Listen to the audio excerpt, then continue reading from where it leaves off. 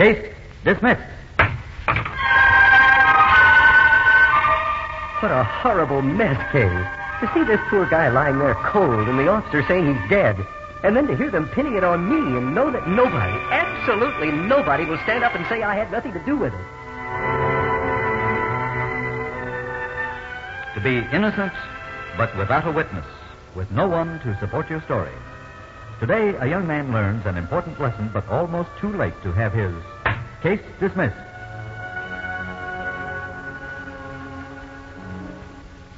WMAQ, in cooperation with the Chicago Bar Association, presents Case Dismissed. This is the story of your legal rights, how vital to preserve and protect them, how easily they may be lost.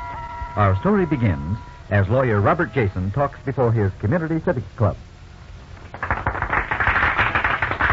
Friends, I'm very happy your committee invited me to represent the legal profession in your series on morals in our modern society.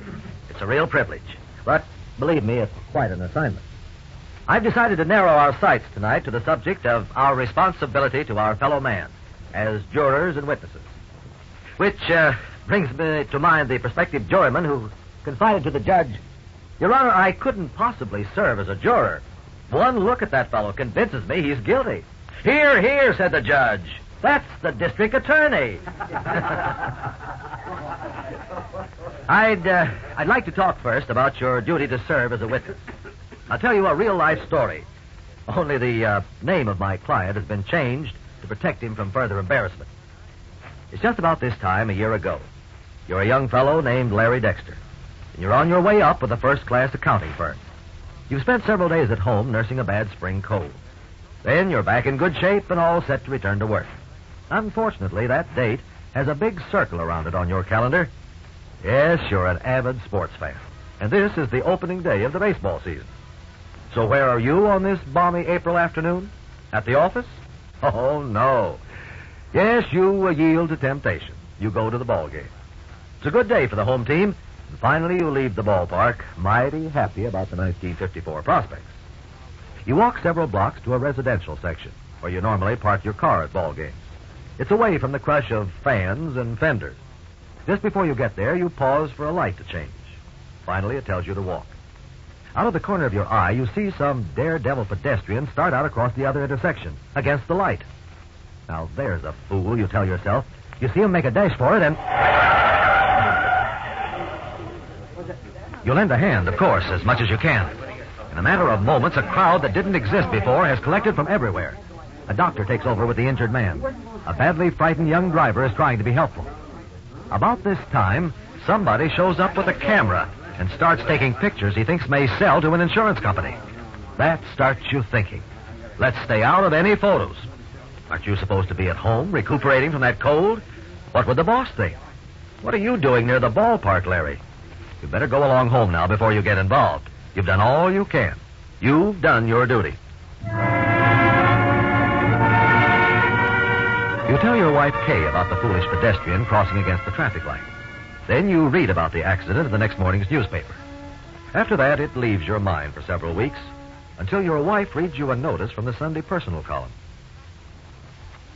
The accident at North Deacon Street and Elderberry Boulevard on Tuesday, April 20th at 5 p.m. Please contact Attorney Charles Fabian immediately. Well, you'd better offer yourself as a witness, dear. Are you kidding? Why, no. Why would I be kidding about that? Well, I guess you've forgotten I was supposed to be home in bed nursing a cold that day. A fine thing if I show up as a witness and the boss finds out I was at the ball game. Oh, but, darling, that's not the point.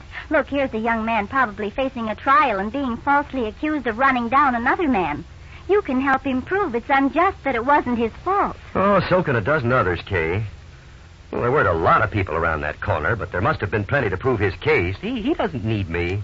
You're not going to be a witness? Of course not. Well, you're not really as unfeeling as you make out, of course.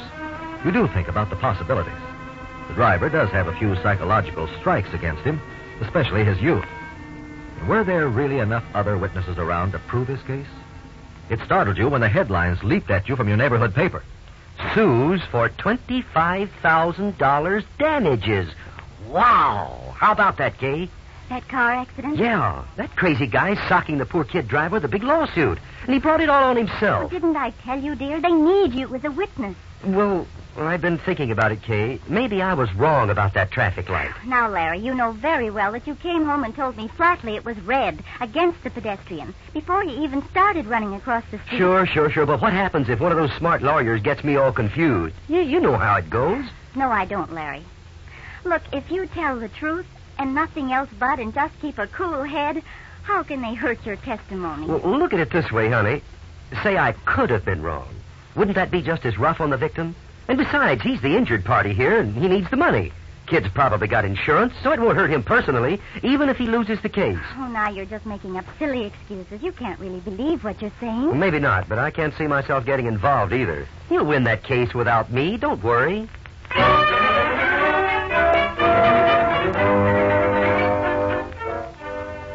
Larry, that accident case is coming up in court next Monday. Aren't you going to reconsider? Look, hon, if it's Monday, it's absolutely out of the question, even if I wanted to be a witness. The company's sending me to Omaha on Monday. The whole week you're in Omaha, you keep wondering how the case turned out. Let's face it, you have a guilty feeling in the pit of your stomach. You try to find some details in the local newspapers, but there's nothing. Then you're back home again, and when you inquire, you try to sound casual. Oh, by the way, honey, did you happen to hear how that accident case came out? Yes. Well, what happened? Well, the boy driver won his case. The other man didn't collect a cent. You see what I mean? See what? What I told you all along. Look, Kay, I don't want to be an I told you so, but didn't I say he'd get off the hook without any help from me? He didn't need me as a witness. Doesn't that prove it? Larry, I don't want to argue with you, but honestly, I don't think it proves a thing. Well, friends, Larry Dexter's losing bout with his conscience doesn't point much of a moral yet. But there's a second chapter to the story. We've learned one thing, though. Larry may be a great sport when it comes to baseball, but he's a poor one in the game of life. A couple of months later, we pick him up as he leaves Wrigley Field after a bitter battle between the Cubs and their Milwaukee cousins, the Braves. This time, you make your way to your favorite parking spot without event. You drive a short distance, and then, because it was a long doubleheader, the pangs of hunger strike you in a rather large way. You decide to stop at a familiar little bar and grill for a hamburger and coffee. The place is practically deserted. 2 customers are sitting at the bar. The bartender is doing verbal battle with one of them. Just the same, mister. The less I see you around here, the better it's going to be. Look, it'll be a cold day when I take orders from an ordinary bartender. I happen to own this place, chum. I can keep you out of here. Yeah, well, maybe you'd like to try putting me out right now. Forget it, Frank. Can't we talk business before I have to head back for Milwaukee? That depends if Big Stoop here will shut up for a while. You better shut up yourself, mister. Step outside and let's settle this, Muscles. Oh, be quiet. Now be quiet. Finally, you catch the bartender's eye, and he leaves his private scrap and comes over to your table to take your order. What seems to be the matter over there? Oh, just some smart character looking for trouble. What can I get you? A couple of hamburgers and coffee. Cream? Yeah. Okay, coming right up. The bartender owner turns out to be the chief cook, too. He disappears into the kitchen, and you idly eavesdrop on the pair at the bar. 2 very different types. I wish you'd have a drink, Harris. No, thanks. I've got to get back to Milwaukee. Anything wrong with my company? Why, no, not at all, only, well, I just don't drink. Well, why the grand rush back to Milwaukee? Well, my wife and I, we've got a date with some friends. I should be back there by 8 at least. I sure wish you could give me some idea about that artwork before I leave, though. Oh, sure, Harris.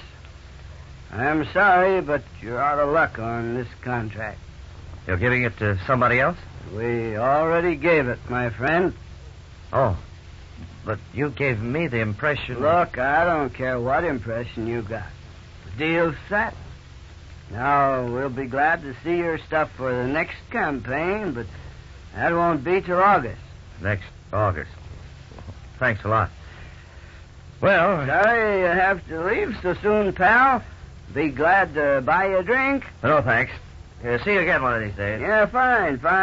Oh, and thanks for treating me to the ball game, Harris. Forget it. Well, goodbye. So long. So long, sucker. You can't help but get a few private notions about this lone character at the bar. But you forget them as the combination bartender-chef brings your hamburgers and coffee. He goes back behind the bar and starts washing dishes. But the customer has other ideas. So you're the guy who thinks you can put me out of here, huh? Oh, why don't you be nice and quiet, mister? I'm not looking for any trouble. What's the matter? Turning yellow? Backing down, big stoop? Look, John the cop comes by almost any time now. You want me to call him in here and have you taken out? I thought you were the guy who could bounce me. What's the matter? Lose your nerve? Oh, now why don't you go somewhere else? You don't like it here anyway. Sure, I like it here, stupid. Get me another drink. No more. What? I said no more. Get your hands out of that dishwater and get me a drink right now. Now, look, mister. Here, take my glass. Hey! Oh, cut my hand, will you? I'm coming around Don't there. you throw that dish at me. Oh! Nice shot, stupid. You just smashed your own front window. Yeah, well, now I'm going to smash you, Yeah, mister. stay back of that. I warned you. Cut it out, you guys. Stay away from here. Get him in. He goes me right out of here, mister. Hey, get back, you guys. Cut it out. Shut up. Take this up. Here, mister. I showed this. No, you don't. Put that ashtray down. Let me have that. Break it up. Now, stop it. Well, hope you're satisfied. Bartender's out cold. Yeah, it really must have poked him. You mean you're really quite a troublemaker? What's the big idea of trying to clout him with this big ashtray? Lucky I grabbed it. You'd have split his skull. He's kind of quiet, isn't he? Yeah. Let's see. Yeah, awful quiet. I don't like this. I think his head struck the metal table leg when he went down. What do you think we better do? Get some water. Maybe that'll bring him around. Yeah, okay. Hey, not out in the kitchen. What's the matter with that guy? You'd get that water behind the bar? Holy smoke. This fellow's really out like a light. What's going on in here? Who broke that front window? Oh, officer, forget the window. There's a man pretty seriously hurt here, I think. Some character hit him. The guy's out in the kitchen getting some water. I see. There's nobody out here. Nobody. Oh, you're kidding, officer. No, but somebody is. Let's have a look at Barney. He sure isn't coming out of this very fast. No. Well, mister, Barney's not going to come out of this one at all. What do you mean? Barney's dead. No. What were you doing with that ashtray? Me? What? Why, I took it away from this other guy. He was going to clout the bartender with it. It was off your table, wasn't it? Sure. What were they doing fighting over near your table? Well, it just happened. Where was this other man sitting? Right up there at the bar. He's been wrangling with the bartender for nearly half an hour. Where's his glass on the bar? Why, I don't know. Oh, sure. He threw it into the dishwater. That's what made the bartender blow his top. Uh-huh. Well, where's this man now? I told you, officer. He went out to the kitchen. He must have run right out the back door. I don't know. Why'd you do it, mister? I? Officer, you're making a mistake. I was just sitting here eating a hamburger and minding my own business when this row broke loose, practically on top of me. Okay. All I know is I walk in and I see a man holding a big ashtray, bending over a dead man with a welt on his head. There's nobody else in the place. But there was. I don't know where you're going to get him, mister. But if I were you, I'd start collecting my witnesses. Witnesses. How that word would haunt you through the coming days. The next 24 hours are nightmare enough. You're taken to the police station and booked for manslaughter. At this point, your wife calls me to be your counsel. You appear in municipal court where bail is set at $20,000. This your company raises for you. Your case is presented to the grand jury. You're innocent, yet you have no witnesses. The grand jury brings in an indictment for manslaughter. Next, you're arraigned before the Chief Justice of Criminal Court. The people of the state of Illinois versus Lawrence Dexter. Lawrence Dexter? Yes, sir? In indictment 54-1297, you're charged with the crime of manslaughter. Your Honor, on behalf of Lawrence Dexter, we will waive the reading of the indictment and enter a plea of not guilty to the charge. Court sets the date of the trial of the defendant, Lawrence Dexter, for Thursday, June 18th, 10 o'clock. What a mess.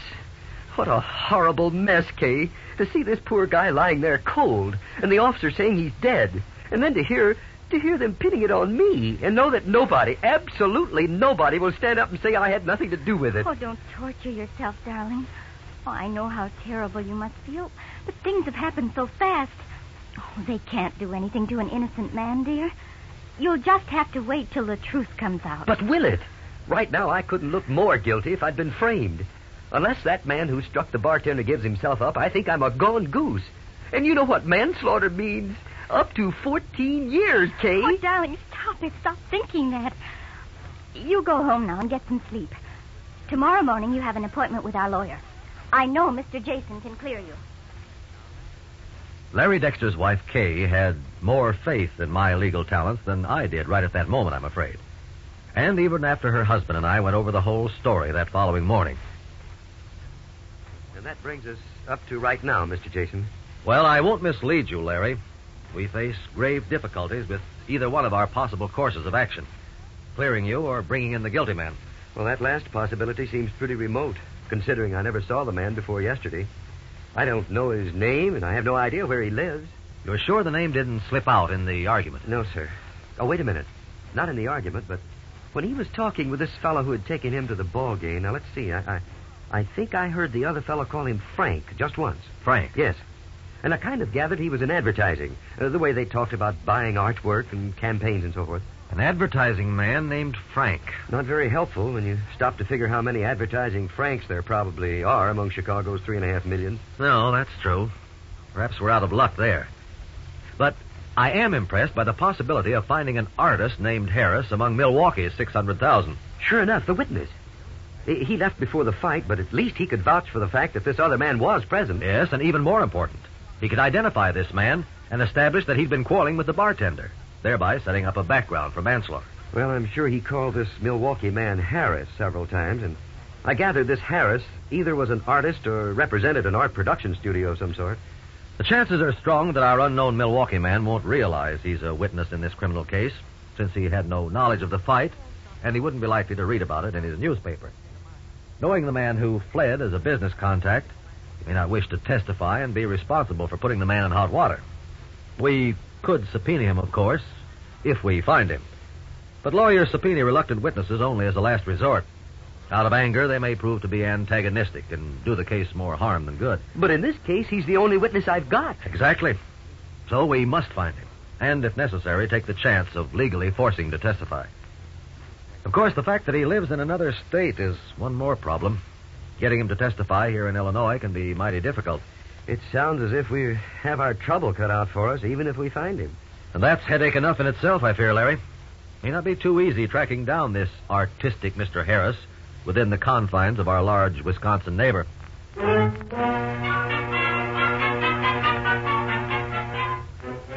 It isn't easy. I go to Milwaukee the following day. I check the classified phone book and telephone all the commercial art studios. I even find 3 or 4 Harrises. I go and talk with each of them, but none qualifies as our missing witness. I return to my telephone and start all over again. The Milwaukee Advertising Club. Any members named Harris? Artist? Oh, yes, I've already talked to him. Any others? I see. Well, thank you very much. Calls to the advertising agencies, the newspaper art departments, the artist clubs and organizations, the art schools and departments. Finally, I run out of ideas, except the big idea, the real telephone marathon. Calling all the Harrises in the Milwaukee telephone book, all the names from A to Z. And then, finally, it's all over, and our witness is still missing. Meanwhile, you and your wife are badly frightened as the date for your trial looms closer. I just phoned the police again, honey. Nothing new? Nothing. They sound like I'm kidding when I ask if the man's turned himself in. Oh, maybe you're just imagining that, dear. I'm not imagining the day of my trial. You know, I'm beginning to believe in retribution, all right. Retribution? Well, somebody else could have used an extra witness not so long ago, and I let him down. Now I need just one. Oh, don't think of it that way, darling. You didn't mean any harm. What's that about pay him in his own coin? My coins are sure coming back to me. If I ever get another chance, I'll get it. Larry Dexter. This is Robert Jason, Larry. Oh, have you found him? No, I'm sorry to say I haven't. Oh. The way things are going up in Milwaukee, I may have to ask for a continuance on the trial date. Can you do that? Oh, yes, but we can't delay forever. I received no response from either newspaper advertisement so far, but I've gotten excellent help from both newspapers. In fact, They're going to run human interest news stories telling the background of your case and the urgent need for the witness. Say, that's terrific cooperation. It could be the answer to our problem, if the witness is willing to appear. If not. Well, let's not consider that right now. What I want you to think about is whether the name you heard might be something similar to Harris, but not exactly. Now, do you recall anything different about the pronunciation? No. I'm pretty sure he pronounced it just plain Harris. You know, like Harris Tweed. Harris Tweed. Wait a minute. We've been overlooking something. A strong possibility. What's that, Mr. Jason? That Harris is his first name. Brother. But you can't call everybody in Milwaukee with the first name of Harris. No, but I can cover a lot of old ground with this new possibility. Just keep your fingers crossed, Larry. I'll call you tomorrow or tonight if something breaks.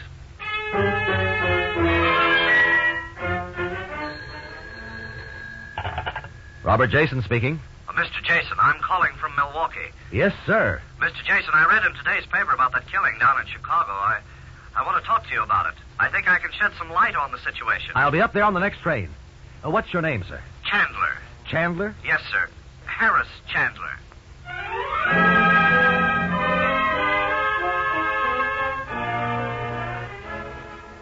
Well, that's the whole story, Mr. Jason. The fellow I was with, the one who was quarreling with the bartender, his name is Frank Hudson. The other man who came in and sat down at the table, well, I can't say what happened after I left, but, well, up until then, this other fellow wasn't causing any trouble at all. He was just sitting there eating a hamburger. Would you be willing to come to Chicago and appear as a witness for my client? Gee, that would probably get me into the newspapers, wouldn't it? Yes, I'm afraid it would, Mr. Chandler. That's too bad. How's it going to look for me? The papers won't mention what I was doing in that tavern. Actually, I was just trying to sell Mr. Hudson some commercial artwork. I don't drink myself. Well, sir, I can't honestly say that it won't cause you some embarrassment, Mr. Chandler. But you can see our side of it. A man's freedom is at stake. That's right. I'm sorry. I guess it's natural to think first of yourself. No one blames you. Of course I'll be a witness. Do you want me to come down to Chicago tonight? And so the scales of justice return to normal balance for you. Because an honest man puts your welfare ahead of his own convenience. Inwardly, it makes you squirm, Larry Dexter. Because you've dodged your own responsibility to a fellow man with so much less personal convenience at stake. Yes, Harris Chandler's testimony brings the arrest of Frank Hudson and his ultimate confession of his part in the bartender's death. Court has been advised that since there has been a confession on the part of another party, the state in the case of Lawrence Dexter has moved to dismiss the indictment. Case dismissed. Oh, you're free, Larry. Yes, thanks to a swell guy named Harris Chandler. And a persevering lawyer named Robert Jason. That's for sure. How does Frank Hudson stand in this picture now, Mr. Jason? In pretty serious circumstances, Larry. He'll soon face trial for manslaughter. Ooh, it makes me shiver to think how easily that might have been yours truly. Oh, don't think about it, dear. Just think how wonderful it is to be completely out of the case. Correction, not completely out, honey. This boy's going to learn to be a witness.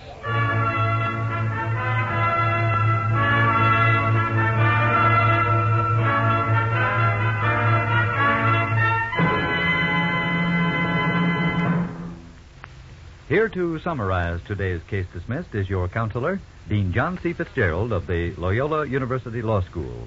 Dean Fitzgerald.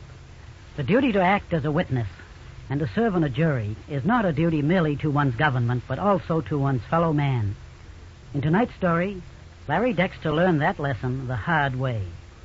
Unfortunately, there is a widespread tendency to shirk these two civic responsibilities. Those who dodge jury service or avoid appearance as a witness usually do so in the belief that they cannot spare the time and that someone else can do the job just as well.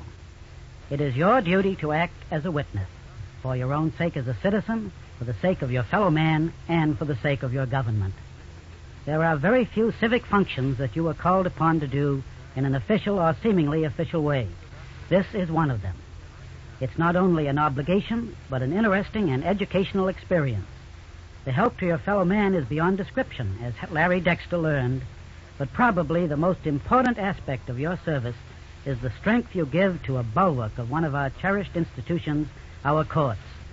In times such as these, when much of the rest of the world offers concrete examples of the horrors perpetrated on people by mock trials, we must be vigilant to see that our system is strengthened and kept vital. the faithful discharge of our duty to act as a juror or witness to keep our courts strong and prevent injustice to anyone is a very small price to pay for the benefits of our constitutional system. As always, I must remind you that the legal points in tonight's story are based on Illinois law and may not apply in your state. May I point out, too, that the facts in your situation will probably differ from the facts presented in this story, and this difference in the facts may change the application of the law. Next week, WMAQ and the Chicago Bar Association will consider some of your legal rights in operating a small business on Case Dismissed. Until then, this is your counselor, Dean John C. Fitzgerald, wishing for each of you a good night, good luck, and good laws. Case dismissed.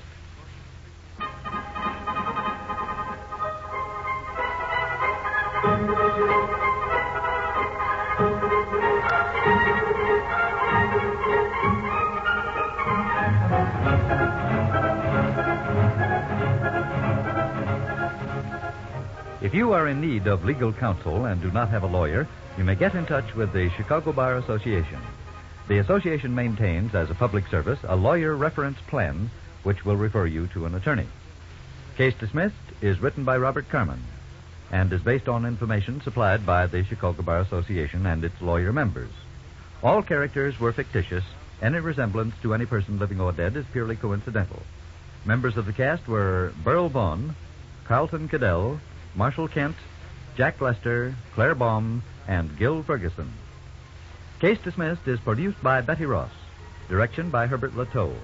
Musical effects were transcribed. Sound by Tom Evans. Engineering by Harold Whittaberry. And this is Lee Bennett speaking, inviting you to return next Saturday at this same time when we'll bring you a story about some legal rights involved in small business problems on Case Dismissed.